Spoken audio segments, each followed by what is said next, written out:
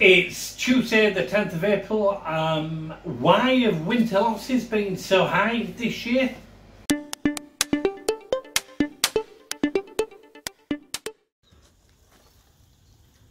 Well, today it's absolutely freezing again, it's blowing again outside and it's raining.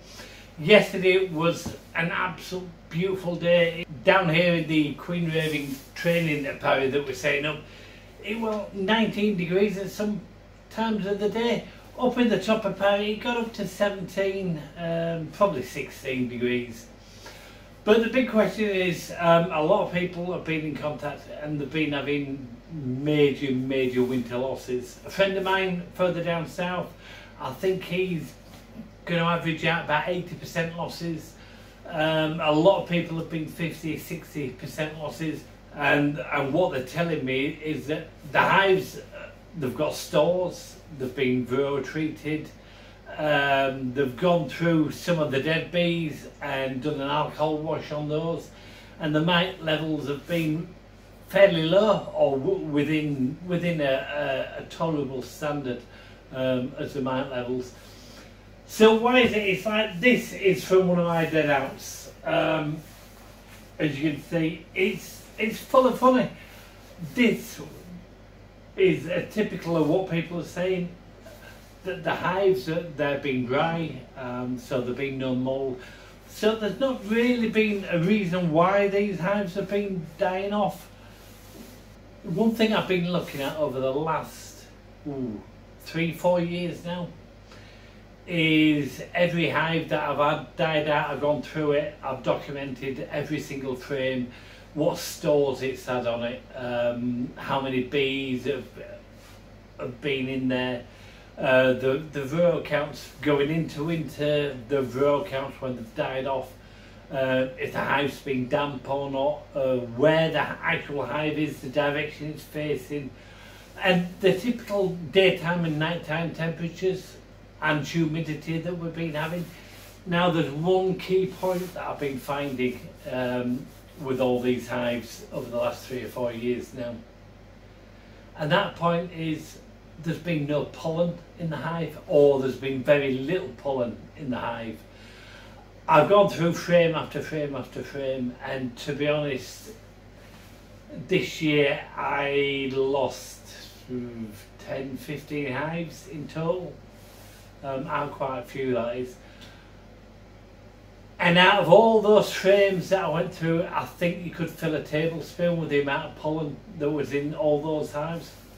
Now, a lot of people say bees don't need pollen going into winter or going through winter. They need it in spring, and that's why we put pollen patties on. I'm starting to think now along the lines of the hives that have all died, they've not had pollen. They need some protein in there. It just depends how much protein these hives actually need, but I definitely think now that these hives need protein going through the winter. It's always been said that they don't need protein, they just need carbohydrates, because they need to avoid and go out and defecate into the bees. Well, so be it if the bees need to go out and defecate. The hives that have come through and they've been bursting strong on that first inspection, those hives have got a lot or good pollen stores in there, and this is before there's been actually any pollen getting brought into the hives when I've managed to get into those hives. So I definitely think times are changing, and come winter time this year we're going to be feeding a lot more pollen substitutes. We're going to be feeding back a lot more pollen that we've collected in pollen traps back to the bees, and see if that actually helps.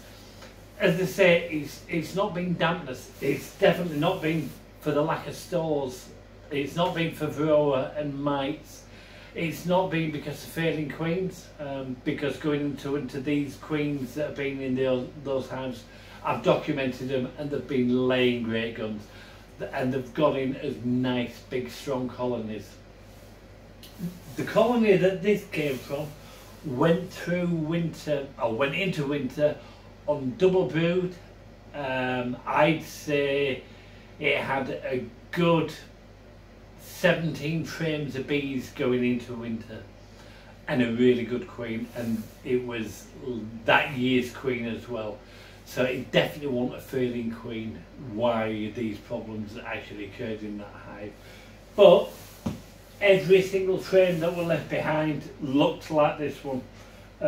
Nice honey stores, nice capped off, nice and dry, not a single cell.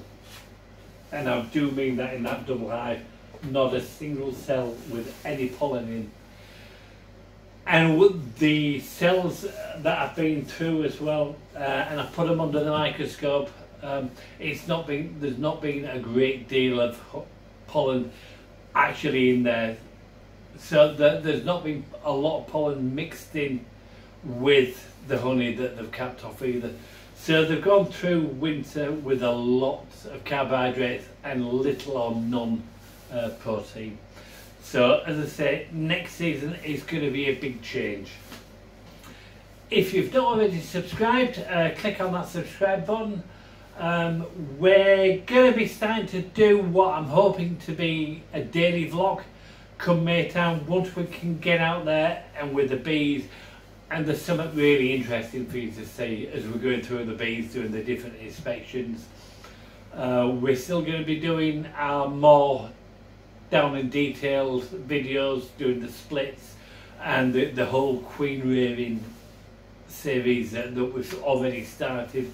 We're still going to be doing them, but these are going to be added extras, basically what are going to be our days going through the week.